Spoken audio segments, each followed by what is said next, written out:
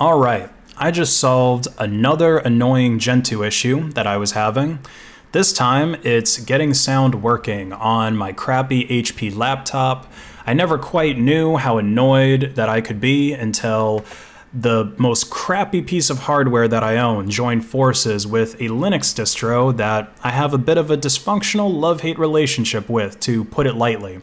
But after recompiling my kernel more times than I want to remember, and as I'm sure you can tell from my neofetch output here, that compile times on my kernel were definitely not the fastest, but I finally got this stuff working.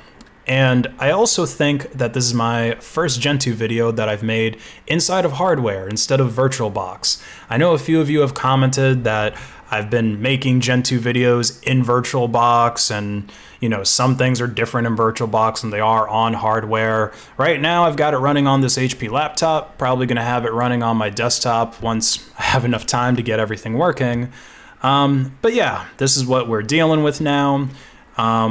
Hopefully this OBS recording comes out good too, because my laptop can barely handle OBS. I mean, this is what you get with a laptop that cost about $300 at Best Buy 3 years ago. Specs aren't great, but hey, it's what I got. Anyway, enough with airing my frustrations. Let me show you how to conquer this sound problem in Gentoo. So the first thing to figure out is, what kind of PCI devices do we actually have? It's not enough to simply enable the Intel PCI devices in our kernel, at least not with the one that I have here. Because, you know, I do have an Intel CPU, but we have to dig deeper to figure out specifically what type of Intel devices I really have on my machine. So run an lspci-k,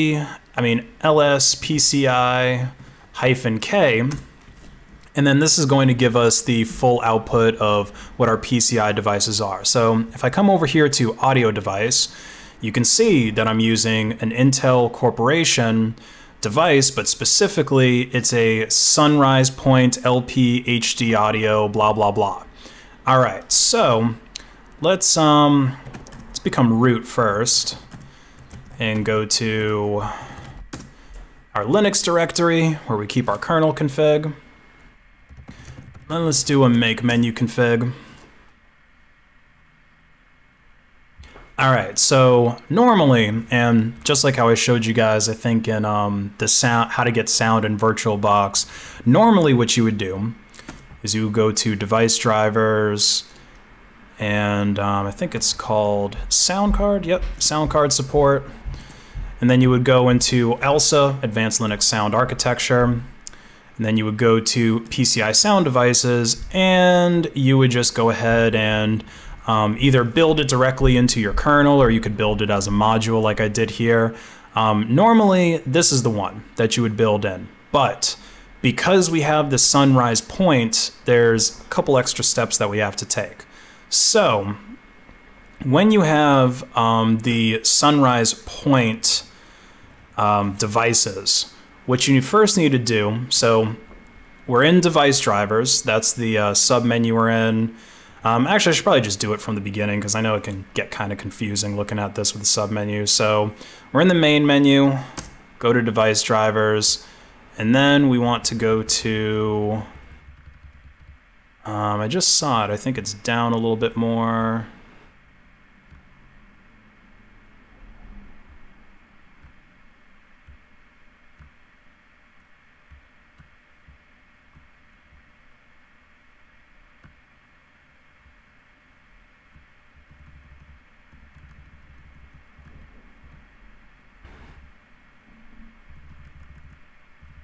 I just saw it. I must have scrolled past it though.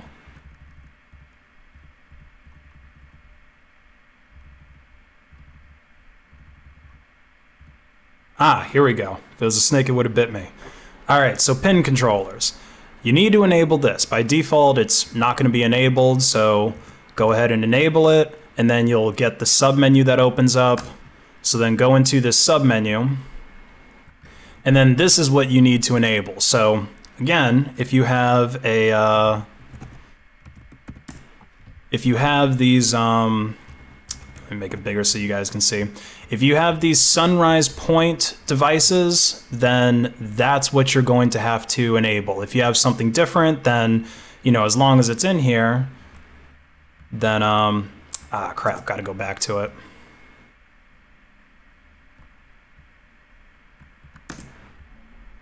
So if you have any of these other ones, like if you're using the Intel Ice Lake or Gemini or, you know, Cedar Fork, Cannon Lake, whatever Intel card you have to go ahead and enable that as well. Then you can go ahead and rebuild your kernel. I'm not going to do the kernel rebuild because I know that I'm going to drop frames in my video, and I care more about the video quality than I do rebuilding the kernel. I've showed you guys how to build a kernel enough times, so you should probably know how to do it by now. But yeah, there you go. Do that. Then of course, you know, mount it to boot before you build it and everything like that. That way you actually load the correct kernel when you reboot up. And then you will have sound working on your system. You could do alsamixer to go ahead and mess with it. So if you're getting like this command is not found or whatever type of error that bash outputs when you try to run alsamixer, this is going to fix it. So then you'll actually be able to open it and you'll be able to set your sound up. So that's it for this one, guys. Short video, but you know what? I go through this frustration in Gentoo so that you guys don't have to. So because I've put in such a valiant effort, I hope that you like the video. I hope that you share it with other people who want to go on this Gentoo journey so that they hopefully don't quit out of some random sound frustration like so many people who try Gentoo do. And be sure to subscribe so that you know when more videos, Gentoo related or not, are coming out. Peace out, guys.